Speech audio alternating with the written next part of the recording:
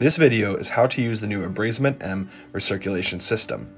Before cleaning, make sure you give enough time for the chamber to completely drain so that you don't have excess coolant in the drain tube. Once the chamber has completely drained, pull out the recirculation system and remove the drain tube. Next, remove the lid to the upper tank.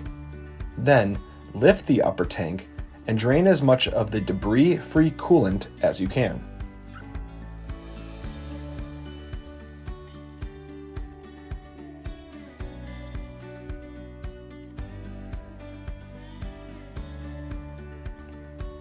Now that there is only debris in the upper tank, take the upper tank to the nearest disposal area and dispose of the debris. Replace the clean recirculation tank onto the system, replace the lid to that tank, and place the drain tube back into the upper tank. You are now ready to reuse your system.